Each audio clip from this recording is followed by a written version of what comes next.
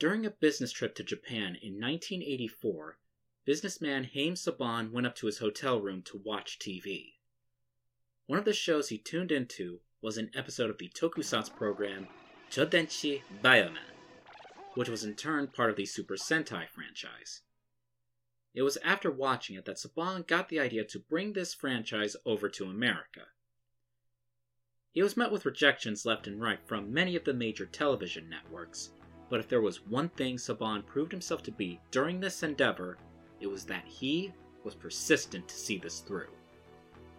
It wouldn't be until 1992 when he pitched it to the Fox network as part of their newly formed Fox Kids programming block that he would finally get the chance to make the show he had wanted to make almost a decade earlier.